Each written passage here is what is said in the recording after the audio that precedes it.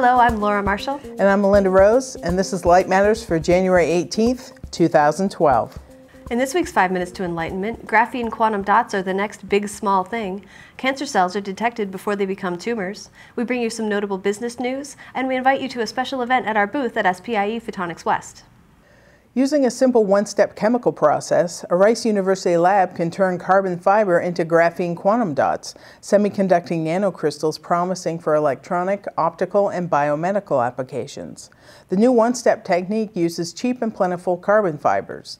The sub-5 nanometer carbon-based quantum dots produced are highly soluble, and their size and photoluminescent properties can be controlled via the temperature at which they're created. The fluorescence of graphene dots is more stable, and they don't photo-bleach like fluorophores. The results, done in collaboration with colleagues in China, India, Japan, and Texas Medical Center, were published online this month in Nano Letters. A device based on laser-induced ultrasound technology can detect single melanoma cells in blood samples at a fraction of the cost of current cancer tests.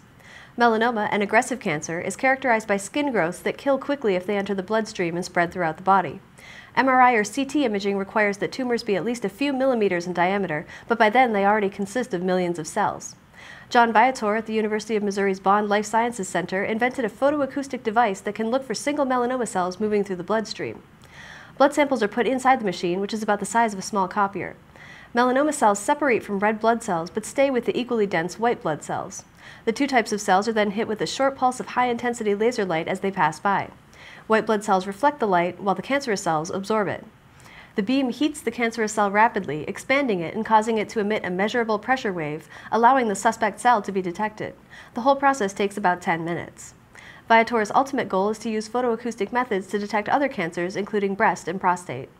The device should be available to researchers by the end of next year and commercially available for clinical use in 2 or 3 years, pending FDA approval. Amid widespread speculation that will soon file for bankruptcy, Kodak said last week it will reduce its business segments from 3 to 2 to reduce costs and help accelerate its digital transformation.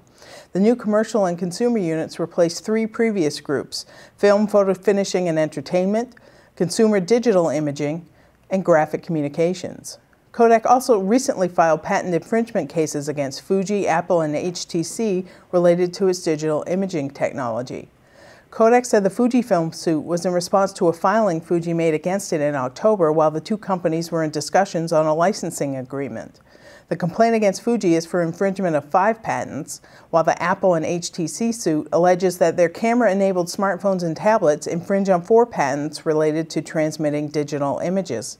The complaint against HTC also asserts infringement of a patent to preview images, something Kodak filed suit against Apple and Research in Motion in 2010 and is still pending.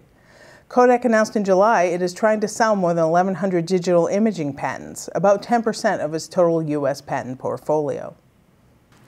Munich-based Laser 2000 has established a machine vision sales team to address increased international demand for its industrial and scientific image processing technology.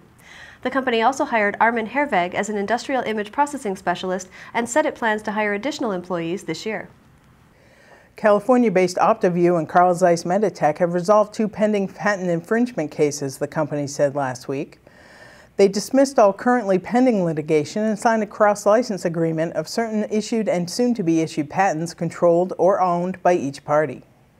Well, we're off to SPIE Photonics West next week, and in addition to attending many interesting talks and special events, we'll be hosting one of our own at the Photonics Media booth. Yes, visit us at booth 323 on Wednesday, January 25th between 10 a.m. and 2 p.m. and share with us how you are using light to change the world, and you could receive a coveted Light Matters t-shirt.